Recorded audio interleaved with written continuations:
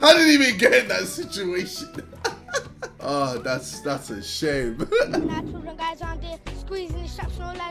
what? No second chances. If I'm gonna aim, I'm aim for your arch. Oh! Well, you want to clash what? I will clash you, you're just a little boy. You think you're bad, but you're just a little boy. How old are you? You're like 9. What? You can't, what? You don't even know the time. You're just, you're like, what? You just think you're, bro. Hey, yo, Stormzy. Listen, you're like Stormzy, 9. what's going on? Yet. What? You can't even bench press. Hey, yo, Stormzy lost. Stormzy lost. Yo, that 9-year-old came with smoke.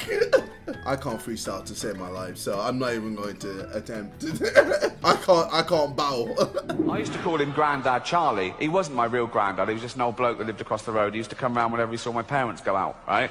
And he'd come round, Mum and Dad out, yeah, oh, right, do you want to see a magic trick? Yeah, he'd draw the curtains, right? And he'd close my eyes, okay, and he'd sit down and he'd put a top hat on his lap, like that, right? A magic hat, right? And he'd go, close your eyes, he goes, and feel the magic rabbit. And I used to go up and I used to put, I used to go in, I used to feel the little, weird little thing it was, didn't have any fur or ears, right? And he used to go, and it was scared stiff, it was terrifying, right?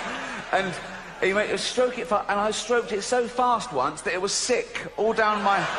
Oh, shut up, fuck off. what a legend, Ricky Gervais. Guys,